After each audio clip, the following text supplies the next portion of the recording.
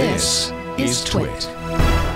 While I was gone, Amazon announced a way for end users to program their Echo.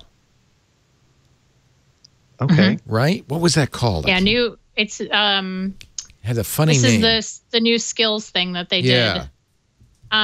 It's hold on a second. Yeah, I was looking at this because I think this is like terribly fascinating, where you can like now do a whole bunch of custom DIY skills for Alexa and Blueprint. That's right. Blueprint. Where it's like Mad Libs. You put in all of the information you want it to do, and then it just builds you a little skill. It's pretty cool. They had a yeah. I mean, what I have to think is that Google's going to have a response, right?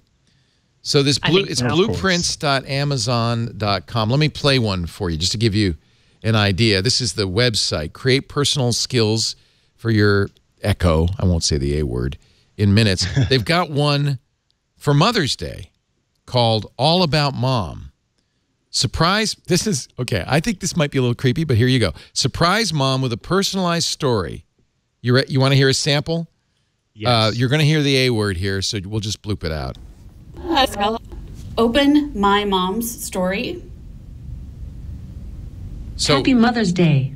Jack and Olivia created this story, which is all about their mom, Sarah. Sarah was born in Washington a really long time ago. Growing up, she loved to play soccer.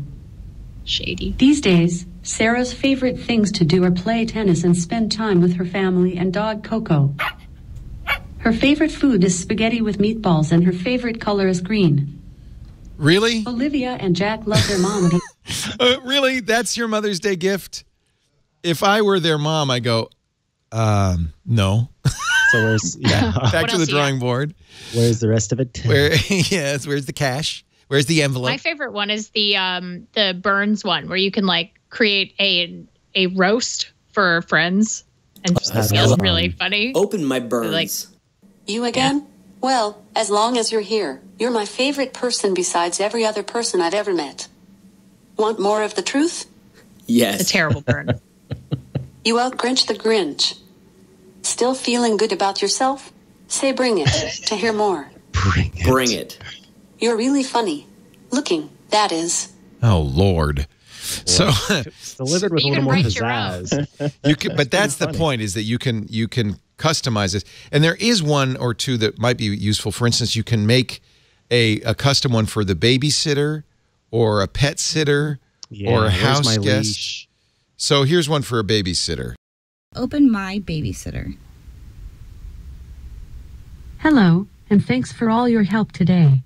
This is your custom guide to caring for the little one. If you have any questions, just ask.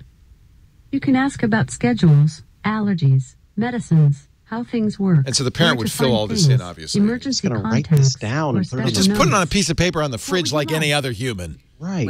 Or text me. I don't know. You can have one for house guests. So long. That's the problem, right? You can have one for house guests that says how to turn on the TV. Oh, my Lord. Might as well just stay home and help the guests yourself. But I like the idea.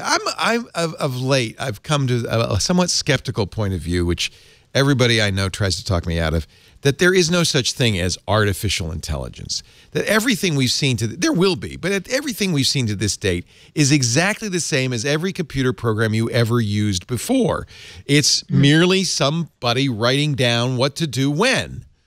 And that's all this is. They're trying to make out like Echo is some sort of magical assistant, but it isn't. It's just, a bunch of stuff. You're doing all the legwork. It's been pre-programmed. You'd be better off just putting it on a piece of paper. Amen. AI is merely at this point a marketing term. Someday, I know the world will change, but at this point, you're seeing everybody say, well, you go, well, there's artificial intelligence built in. No, it's a computer program. Give me a break. I agree with you. I think. Statements.